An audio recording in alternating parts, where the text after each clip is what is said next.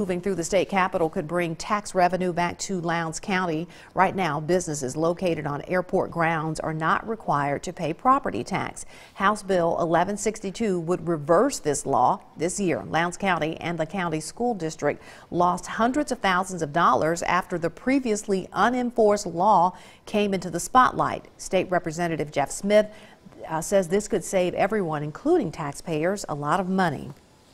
There's 3 separate bills introduced, 2 of them by me, and 1 of them passed. I think it's House Bill 1162, which is a real big deal for the county and especially the school district. We stand out here in the school district, and this will be able to perhaps save the school district about $1.4 million a year.